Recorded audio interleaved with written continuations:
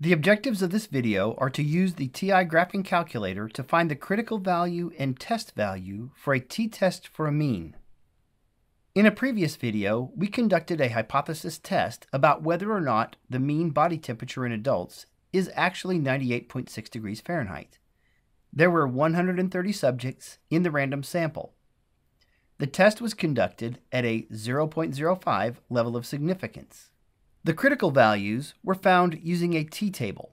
We have 129 degrees of freedom, but since the table does not contain an entry for 129 degrees of freedom, the next smallest tabulated value of 100 degrees of freedom was used.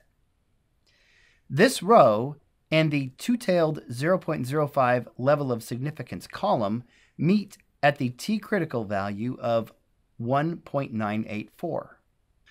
Notice the two-tailed graph at the bottom that shows how the level of significance is split into the two tails of the hypothesized distribution. Since we are working with a level of significance of 0.05, each tail would contain 0.025 of the distribution. We can find the critical values using the TI graphing calculator by pressing second VARS. We are going to use the inverse t function, so we will press 4. The area refers to the accumulated area in the tail of the distribution. That will be the 0.025 that we saw in the graph below the t-table. We determined that we have 129 degrees of freedom. Highlight Paste and press Enter.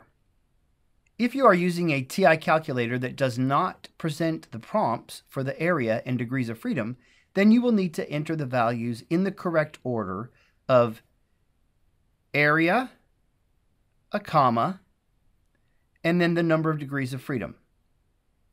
Press Enter, and the left tail critical value of negative 1.979 is then calculated. The discrepancy between this critical value and the value we found using the t-table is due to the lack of the exact number of 129 degrees of freedom in the table. The hypotheses for the two-tailed test were null hypothesis mu equal to 98.6 and alternative hypothesis mu not equal to 98.6. We can use these hypotheses and the sample statistics given in the problem to find the test value using the TI graphing calculator. We will press Stat, cursor over to Tests. We are conducting a t-test, so we should press 2. We do not have the 130 individual data values in a list, so we will highlight Stats and press Enter. The hypothesized mean is 98.6. So we'll cursor down to where we enter the hypothesized mean and enter 98.6. The sample mean was 98.25. Cursor down and enter the sample standard deviation of 0.73. Cursor down to the sample size and enter 130. The next line requires us to indicate whether the test is a two-tailed test, a left-tailed test, or a right-tailed test. This is a two-tailed test. So we will highlight the inequality symbol and press Enter. Cursor down to Calculate and press Enter. The calculator then gives us the t-test value of negative 5.47.